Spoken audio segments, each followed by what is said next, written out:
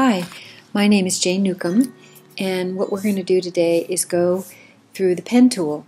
And I have 3 exercises for you that you can download. One is curves, one is shapes, and one is paths. And what I'd like to do is go through each one of them with you, the first one being curves. And this is to familiarize yourself with the pen tool.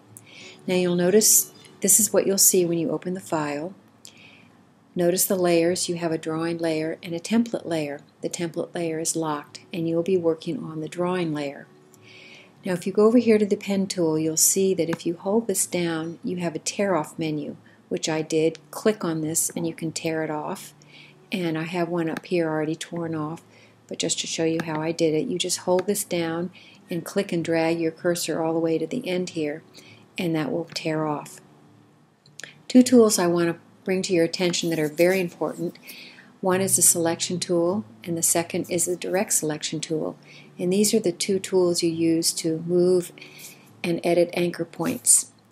Now you'll see that there's directions for each one of these items here, and I'm going to go through them each one at a time so that you can practice going over them and over them until you get more familiar with the pen tool. So first I'm going to blow this up. And it says click line using the direct selection tool. Now the direct selection tool is a hollowed arrow, and it's very important you select that one. And if I click on here, it'll activate this line and you'll see 2 handles and little anchor points, and these are the little teeny squares here. And they're hollow, which means they're editable. I can click and pull this out. I can click on the handle and change the curve, and using my direct selection tool I can edit a line or a path. When I go to my regular selection tool that's dark, you'll see that there's a bounding box around it, and when I click and drag I move the whole item itself. I can also click and drag this box and make the item bigger or smaller. Now if I wanted to just edit that anchor point here, notice how I can't do it. It moves the whole box when I click and drag on that anchor point. Notice how it's filled in. So I have to deselect by selecting anywhere outside the box and then selecting the direct selection tool. Click on it, click, and you'll see the different handles. I can move those around and I can edit it. So what I want you to do is just to play around with this first one with the direct selection tool and the regular selection tool and see the difference and get the feel of that. It's very important. Now I'm going to move over here to the curve, and this is basically how you work the Bezier curve. First you want to select your pen tool. You can either select it in this toolbox over here or the tear off bar. So select the pen tool and do what it says. Select and use the pen tool to drag from anchor point to red dot. So here's my anchor point. Click and drag. You don't see anything happen right now. But when you go to the next anchor point, it says to be drag to red. Click and drag, and you have your first Bezier curve. Then go to your next anchor point, click and drag. And that's as simple as it is. Now just watch.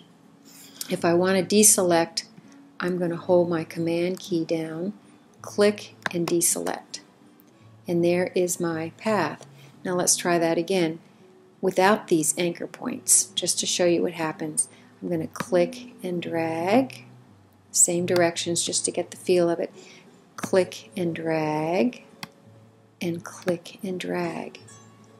And that's how you make your Bezier curves. And you'll notice the different parts of the Bezier curve. You have the anchor points, and then you have the little handles. So I'm going to go to use my direct selection tool, and when I select on this, you'll see these little handles, and I can edit them as I wish. So practice that for doing your Bezier curves. We're going to move down now to the stem, and this is a little tricky, but bear with me. First of all, you have to select this, and we want to change this curve here into a point. So we're going to first select it, and then with my selection key I'm going to go up here to my convert anchor point tool. That's one way you can do it. We better stick with this. Press Command or an Option. All you need to do is select the Command key, and you'll see a little plus sign. So I'm going to click and pull it over to the red dot, and that curve becomes a point. So let's try that again. I've selected the item, and I'm going to hold down I'm in my direct selection tool. Hold down the Option key before you click and drag so that you see a little plus sign, and we're going to click and drag that down to the dot. Then down here we want to change this point to a curve. So we're going to use this tool, the Convert Anchor Point tool. Click, select it, it looks like a little caret, and then you want to click and drag to the right. And there we have a little curve. And if I want to go back and make it a point, I just click on it. Click, and it turns back to a point.